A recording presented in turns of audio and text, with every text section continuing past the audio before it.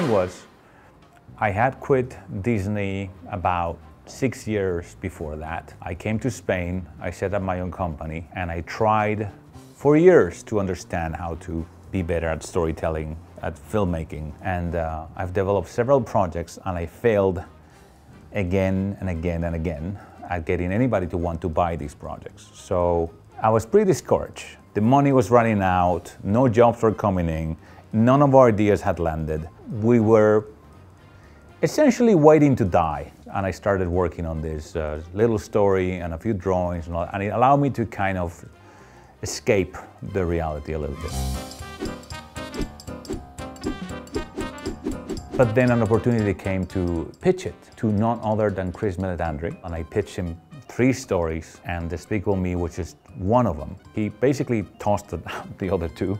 He completely ignored the other 2, but this one he said, I want this. And he meant it. A lot of people come to me and say, what do you need? How much money you invest into your pitches? And the truth is, what I found is you need a good idea and you need to know how to tell it. Can I have the book? Can I have the first original title, Evil Me?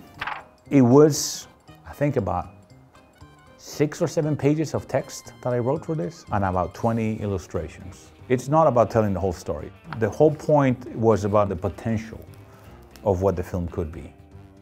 So the actual idea, what got me interested was what happens if we have a character who's our main character, it is in his nature to be bad. I knew I had this main character, but what's the story? The polar opposite to that, what's that? And that's where I said 3 little Girl Scouts. That's the relationship we're looking for, and that's where the idea started. A villain, 3 little girls, world domination plot, and that's where the entertainment, and that's where the heart was, because Gru needed to learn to be a father. A lot has changed. If you look at these images, you'll see that the design for the character is different. You'll see that a lot of the situations are different, a lot of the plot points are different. The minions weren't there yet. But what's essential, what made me excited about the project, the comedy and the heart are still there.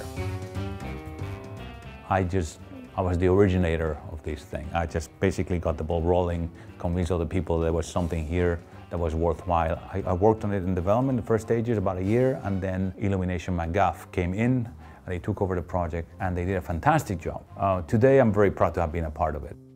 I remember the moment where I was walking around my garage, voicing out possible names for the main character. I remember distinctly saying, Gru sounds like a villain name, and anybody in the world now knows who Gru is, it just blows my mind.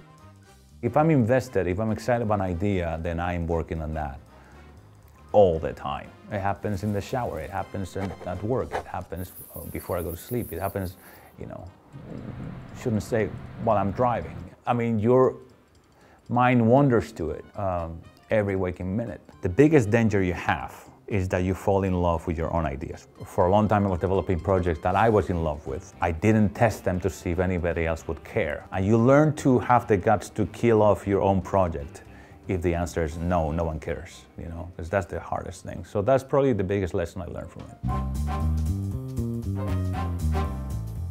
For once and for all, let me say, officially here, I'm not to blame for the minions.